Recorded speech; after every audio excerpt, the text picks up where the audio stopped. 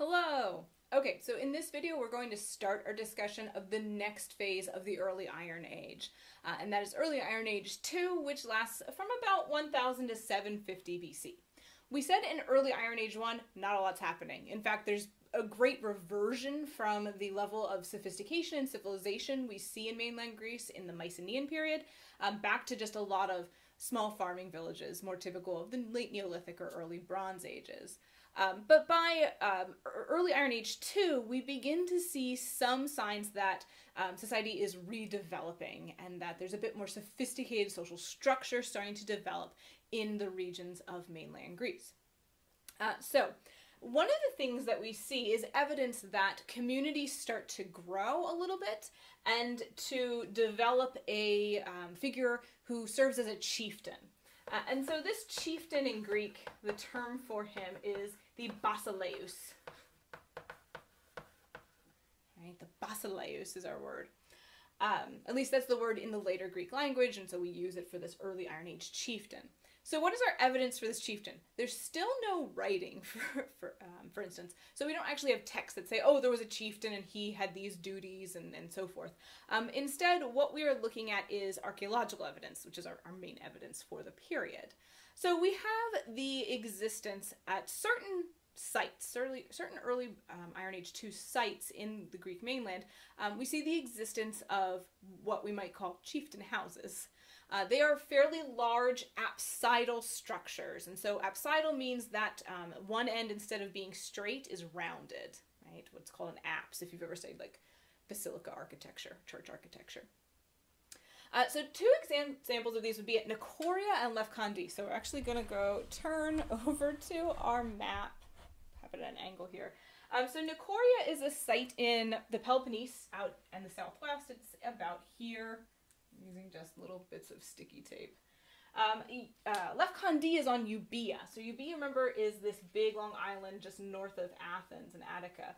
And Lefkandi is kind of in central Euboea, right around there. And so at these two sites, we find evidence for these larger apsidal structures. And remember, early Iron Age 1 saw no monumental building, so this would be an example of a kind of low monumental building. It's not huge like a Mycenaean palace, but it's bigger than the usual homes and buildings that we find in early Iron Age 1 villages. So this is just a sketch of the layout of the Nicoria building. So it's not gigantic, right? It's not a palace, but it is a nice big space. It is built of the same materials as all the rest of the buildings in Nicoria. It is made of stone foundations with a mud brick wall. The roof is thatched, and then the earth is just rammed earth. They just smack it down really hard. But the shape of it may be a little bit familiar. So it is apsidal, it's got this curved end, but it's got a porch here, a little antechamber, and then a large inner chamber with a sort of a circular spot right here. So it's reminiscent of a Megaron complex in a Mycenaean palace, right? Porch, antechamber, and then the Megaron itself, where you meet with the king, the Wanaks, with the pillars, the four pillars, and the circular hearth here. So it very well may be derived from it or based on that. There's been a suggestion that it has served as the home of a chieftain, just like the Megaron complex was probably the meeting place where people met with the Wanaks. There's also been a suggestion that it was a religious center, that rites happened here, that it served as communal storage, and it might be one of those three, two of those three, all three of those, some other things thrown in there as well. It could have had multiple functions, certainly. And in this, you may be thinking back to the early Bronze Age and the House of the Tiles at Lerna. And it's true, it's similar, right? Both the House of the Tiles at Lerna and the Chieftain House here at Nicoria have that suggestion of a sort of pseudo-monumental building that kind of appears after a period of just Greek civilization being stuck in these small farming villages, and then evidencing some more sophisticated social structures. And so that's what we see in Nicoria. And here's just a little reconstruction of what it would have looked like. I don't think I made it look apsidal. But yeah, it's pretty simple. It's got this thatched roof. Here's the little porch out in front. It's not really much that would look special to us today. But given what has preceded it, it's very notable.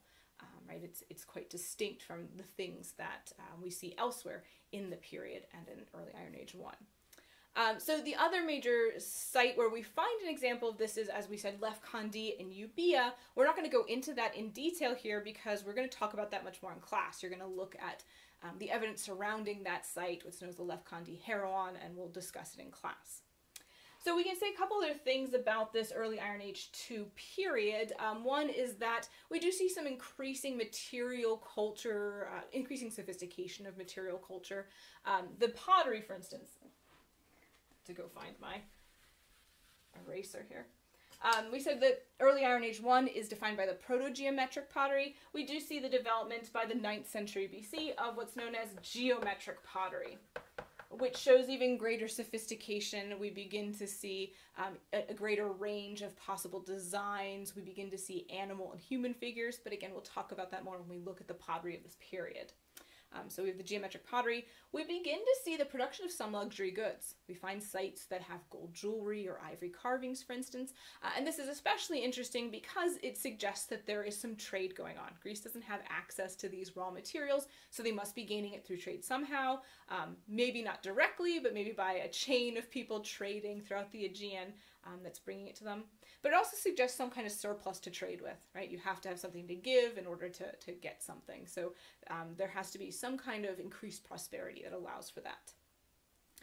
Much of the evidence, though, for the early Iron Age comes from the Homeric poems, right? So we said we don't have writing, but we do have evidence from these two epic poems, the Iliad and the Odyssey, which probably were composed in this period and therefore provide some evidence for what life and society was like in this period. And we're going to discuss those in much more detail in the next few lectures. So we're going to stop here for now with early Iron Age 2. All right, thanks for watching. Bye.